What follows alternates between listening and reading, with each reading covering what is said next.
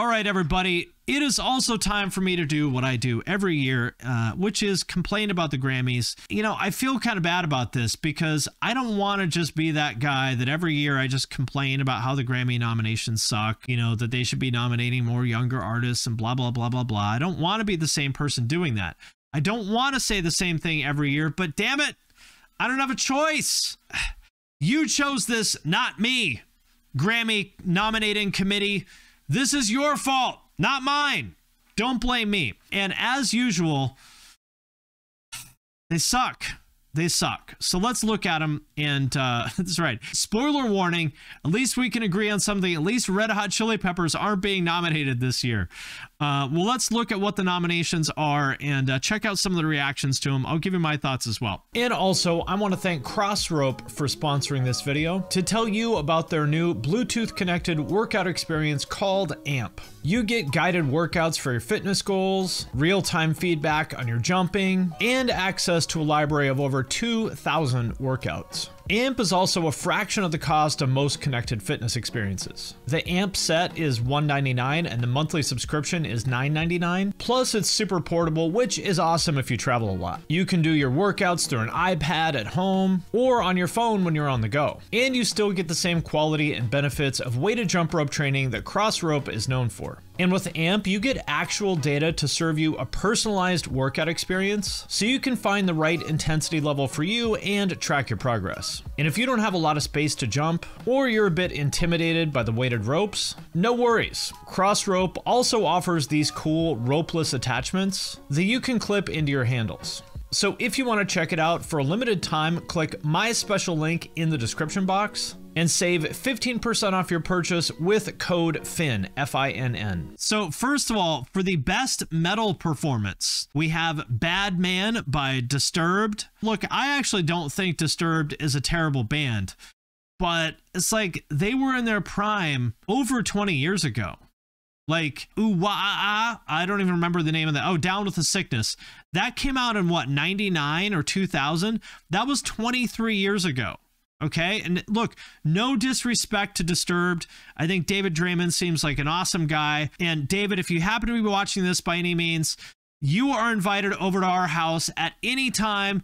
You're welcome to come over and watch some UFC or football, or if you want to just come over and, you know, enjoy a delicious Costco fake vitamin water with my wife and I while we play with our son and, you know, chat about current events, whatever you want, man. Mi casa es su casa. I am a fan of you as a human being. I loved your cover of Sounds of Silence, but it's time to pass the torch. Disturbed's time in the sun has passed. That's all I'm saying. That's all I'm saying. No disrespect, David, but Disturbed has been past their prime for decades, okay? Phantom of the Opera by Ghost. I don't have a problem with this one. You know, Ghost is relatively new by metal standards. They're only 13 years old. I think they came out in 2010. And I do think they're a good band, so I don't necessarily have a problem with this. I think that's fair. Nothing wrong with that. 72 Seasons by Metallica, or as I remember them being called during their first Grammy nomination, Metallica. Look, Metallica, obviously legendary band. But does anybody think that out of every metal song released this year that Metallica needs to be on the list? I'll tell you what, I bet you that even the guys in Metallica, when they see themselves being nominated, they're like, come on, guys, just, you don't have to do this. You know, it's like, you know, at the company party, you know, the company Christmas party, when they give out like a gold watch to the salesman that's been with the company for 10 years and like, all right, everybody, let's bring Jeff up here and congratulate him on 10 years with the company. Jeff, here's your $75 gold watch. And he's like, no, come on now. Oh, guys, come on, please don't. I feel like that's Metallica. What do they have to prove? And obviously, creatively, their best years are long behind them. Same thing with Slipknot. Hive Mind by Slipknot. Slipknot, absolutely legendary band. A lot of great songs, a lot of great albums, but this is not it. Slipknot, again, they have been past their prime. I would say like the last time Slipknot was really good was, I forget the name of the album that Psychosocial was on. I think that's probably the last time that Slipknot was like really like Grammy worthy, in my opinion. All Hope Is Gone. That's right. Yeah. And that was 2008 or 2009, I think. quite a while ago. Gray Chapter was good. Yeah, Gray Chapter wasn't bad. But anyway, the point is, Slipknot very past their prime as well. Again, nothing but respect for them, legends. But it's 2023. Is Slipknot really who you want to be representing metal? And now the last one I think is great. Jaded by Spirit Box. This is what a metal nominee should be. So I want to talk for a little bit about what I think the criteria for a Grammy nomination should be. This is the Recording Academy. The objective for the Grammys is not just to recognize, you know, the best recording of the year. That's certainly a part of it, but that's not all of it. Part of it is about drawing attention to the music industry as a whole, and in particular to highlight artists that they think are relevant and important, to sort of draw attention to all these genres for the health of the entire recorded music industry. Okay, that's the point of this, is to help the recorded music industry stay relevant, stay in the spotlight, and continue to grow. Okay, this is like a professional organization. And again, to use the analogy of like a company party, you don't give an award to the guy that was the top salesman of 2003. You give the award to the person who was the top sales performer of the current year. And so I think that the criteria to me should be, number one, of course, is how good is the music? Because, you know, we need to be nominating stuff that's actually good.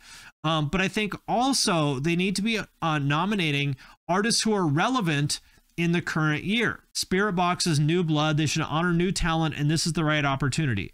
Yes, that is exactly what I think. Relevance, in my opinion, should be an extremely important criteria. Otherwise, you're going to see exactly what you see here, which is a bunch of legacy artists and one new artist and one like kind of new artist, which is Ghost. The way that this works is there's a nominating committee which picks these songs, and then the entire Recording Academy votes on the 5 nominees, and they're the ones that pick the winner. I understand if people vote on legacy artists because a lot of the members of the Recording Academy are old or aren't into metal, and so I kind of get that. Yeah, it's unfortunate that most of the voters are older, and especially in the rock voting demographic.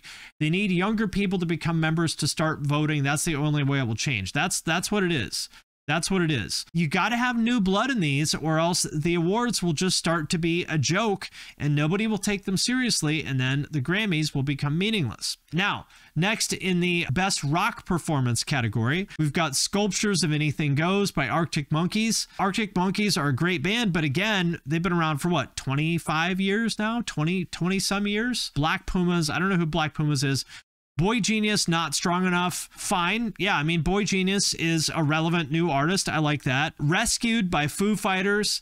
You know, again, Foo Fighters are 30 years old at this point. Foo Fighters started in 1994. That was almost 30 years ago. And then we've got Metallica in the rock category as well.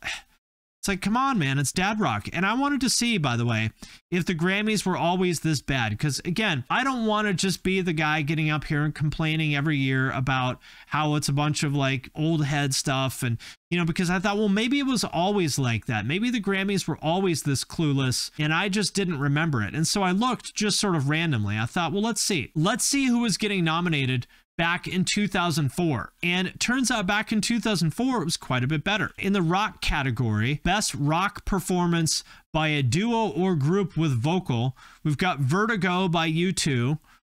Okay, U2 was kind of a legacy artist even at this point, but all right. Elvis Costello, I would say that's definitely like dad stuff. That was old.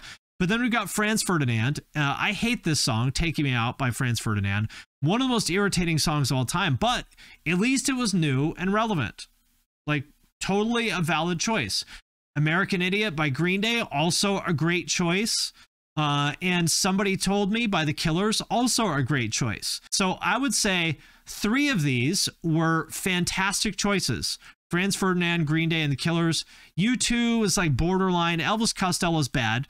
But 3 out of 5, I would say that's pretty decent. You know, we've got 3 like newer relevant artists, you know, 20 years ago. And then Best Hard Rock Performance, we've got Slither by Velvet Revolver, Incubus, Megalomaniac, Some Kind of Monster by Metallica, Feeling Way Too Damn Good by Nickelback. I don't actually know that song. And Duality by Slipknot. I would say solid choices. You know, Metallica, a little bit debatable there, but at least they weren't like totally, completely outside of their prime at that point.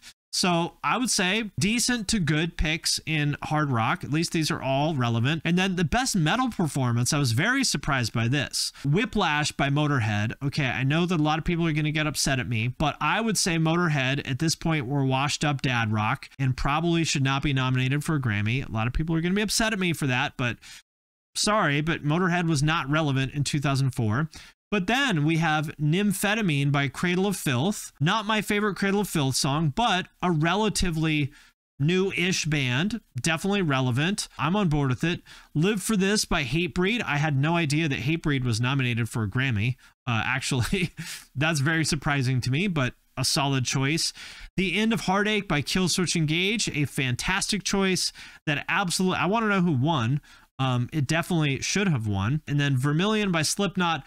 Also an excellent choice. I would say these metal nominations in 2004, solid. The only one, you know, the bold ones are winners. Okay, yeah, so Motorhead won. All right, so the old head band won. Fair enough, but, you know, these are fine. Nothing wrong with these. The point is, it was not always this shitty and washed up. But anyway, yeah, so those are my thoughts on those, and you get the idea, the best rock album, whatever, blah, blah, blah. So I thought we could check out the fans' reactions. Let's check out what other people are saying about this. Let's see if I am the old man screaming at a cloud, complaining about the Grammy nominees yet again. Who knows? We'll see. Maybe the fans are more on board with this than I am. Maybe I am the one that's out of touch. We'll see. This person says, anyways, the Grammys never properly represent any category of music, and the Academy is a joke. There were so many breakout alternative artists that didn't make the cut, and forget about the Grammys ever taking metal music seriously. Tear it all down and try again. Yeah, I mean, I don't disagree. Okay, this person says, oh, hey, all my drafts are gone. Anyways, it's nearing that season where I'm angry about the Grammys completely blindsiding the rock and metal genre because it's not as marketable as pop and rap is. I mean, that's the truth. And you know that I'm usually not one to sort of beat the drum of like, oh, you know, they're ignoring us instead of pop and rap, but it's true. If you look at the nominees in pop and rap, Song of the Year, we've got Billie Eilish, Dua Lipa, John Baptiste, Lana Del Rey, Miley Cyrus, Olivia Rodrigo, SZA, Taylor Swift. You know, in rap, we've got Drake and 21 Savage, Killer Mike, Metro Boomin, Nas, and Travis Scott. And then in country, we've got Brothers Osborne, Kelsey Ballerini, Lainey Wilson, Tyler Childers, and Zach Bryan. By and large, you'll see that in the other categories, there's a lot more like newer artists represented. And I think that's because the people who vote on this stuff really are a bunch of old people that don't get it. Pop categories are cooked. Best rock album is bad. Song of the Year nominees are terrible. Feels like the Grammy rock nominations are exclusively legacy bands for a decade plus now, plus some IDK, the war on drugs sprinkled in every couple years or so. Yeah. Paramore for best alternative performance and best rock album Grammys. That's fucking right. Well, look, I'm glad that Paramore is getting nominated, but once again, Paramore is a 20-year-old band. They're a legacy band at this point. You know, the people have asked, who do I think should be nominated? Well, let's see. Matt Shadows from Avenged Sevenfold. I asked who should be nominated. He said 100 Gex. I agree with that. That's exactly the kind of band that should be nominated. Very, very relevant. They make great music, super creative. I think like 100 Gex is absolutely the kind of artist that should have been nominated. I completely agree with that. Speaking of Avenged Sevenfold, I also don't disagree with this. Seth said I'd put Life is But a Dream up for overall album of the year. The fact that it didn't get a nod in a rock or metal category is wild to me. I don't think that that is the very best album of their catalog, but I certainly agree that Avenged Sevenfold deserves to be I mean, look, if we're going to nominate washed up Slipknot and washed up Disturbed, then I think we can nominate, you know, Avenged Sevenfold, you know, who maybe are not necessarily in their prime. I think that'd be fair. Okay, so this is a good point. Morgoth Beats said, as a voting member, you can only pick 3 categories to vote from. So the people who end up picking to vote for rock and metal are older because all the younger voters pick rap and pop to vote for. There you go. I mean, I think that explains a lot of it. A lot of people also suggested these artists, Knocked Loose, Bad Omens, and Sleep Token, all deserved it. I don't know that I would nominate Knocked Loose, to be honest. I like Knocked Loose, but to be perfectly honest, I don't think their music is like Grammy worthy. Bad Omens and Sleep Token, I absolutely agree with that, especially with Sleep Token and Bad Omens like having such like breakout moments in the past year, I would absolutely agree with that. Like Sleep Token for sure deserves it over fucking Disturbed. Yeah, Edema. That's what we need. We need Edema. Another artist, I don't know if they released anything that would qualify in the right time frame, but Polyphia, absolutely agree with Polyphia. They for sure deserve a nomination. Very relevant, musically brilliant. I completely agree with that. Another one that's kind of interesting that some people brought up was Jelly Roll. You know, Jelly Roll put out some rock songs. He's very commercially successful. He's very relevant. I can't say that I'm personally a fan of his music necessarily, but I'd be totally on board with that. Oh, he got some nominations in bigger categories. Okay, well, that's good. But here's the thing. Like I said earlier, the reason why this matters is not just because, you know, I want a band I like to get nominated. From the perspective of the music industry in general and the Recording Academy in particular, the Grammy Awards have to mean something. I understand you're not going to please everybody. Like, I get that. And like with awards shows, people always complain. I understand that. But I mean, it becomes like just a laughing stock if every year the bands that are getting nominated are like 30 or 40 years old. It becomes just a laughing stock. This has to be addressed because Grammys, right or wrong, they mean something. Like personally, I would say, who really cares about an award at the end of the day? It's just a piece of metal. What actually matters is like, are people listening to your music? Are people coming to your shows? Like that's what matters. But at the same time, you know, in the media and in the industry and stuff, you know, awards do mean something. So I really think this is a problem. It's a real problem for the state of rock and metal and for the credibility of the Grammys. So hopefully someone over there is working on this. Hopefully someone can fix it. Hopefully next year, you know, we'll see some nominees in the category that are like under 40. Wouldn't that be refreshing? But we shall see. And join me in a few months for when they do the awards show and announce the winners, so I can complain about the winners and get some more views out of that too. So we'll see you then. All right, everybody, let's bring Jeff up here.